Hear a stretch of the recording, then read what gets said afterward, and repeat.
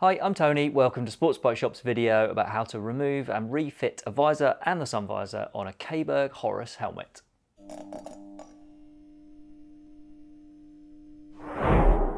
Okay, Caberg Horus, nice and easy this one. Start by lifting the visor and then you'll see a red tab here that says pull on it.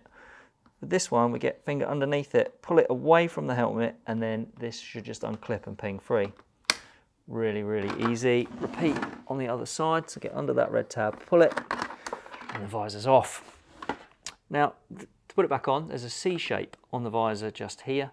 So we're just going to line that C shape up with the C-shaped groove on here. Offer the two together.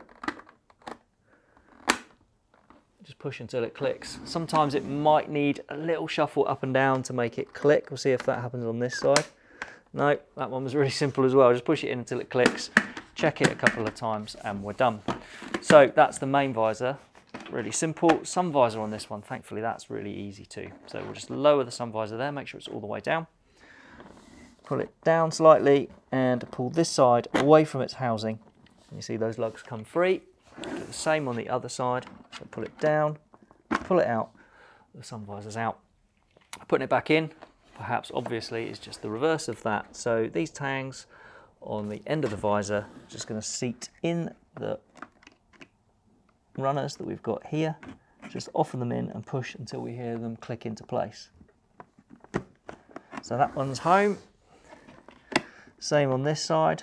Offer them in there, push till we hear the click. That's the click. It's under the rim. Just check it's operating properly on here.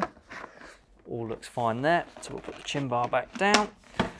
And that is how you remove and refit the outer visor and the sun visor on a Caberg Horus helmet. Thanks for watching.